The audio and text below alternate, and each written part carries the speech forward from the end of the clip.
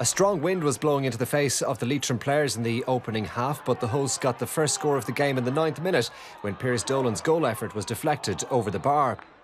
Sligo were slow to settle and were guilty of some poor wides before Derek Cummins got his side off the mark 15 minutes in. From there, the visitors started to assume control. The impressive Nathan Mullins scored this point to establish a 3-1 lead after 22 minutes. One of the stars of last year's under-20 team, Canis Mulligan, got in on the act shortly after to open up a 4-point gap at 5-1. Dominating possession, Sligo moved 7 in front when Niall Murphy scored his 4th point of the afternoon shortly before the break. Paul Kilcoyne would add another to leave Tony McEntee's team 9-1 in front at half-time. With the advantage of the elements in the second period, Leitrim failed to get off to a fast start after the resumption. This point from Dara Rooney made it 10-2 in favour of Sligo after 48 minutes.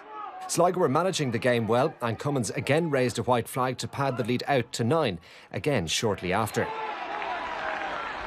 Ryan O'Rourke threatened to spark a Leitrim comeback here with this point to make it 11-4 with less than 20 minutes left to play.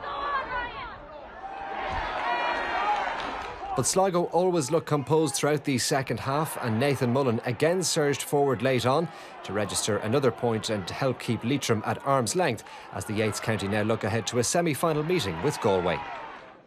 It finished Leitrim 6 points, Sligo 15 points.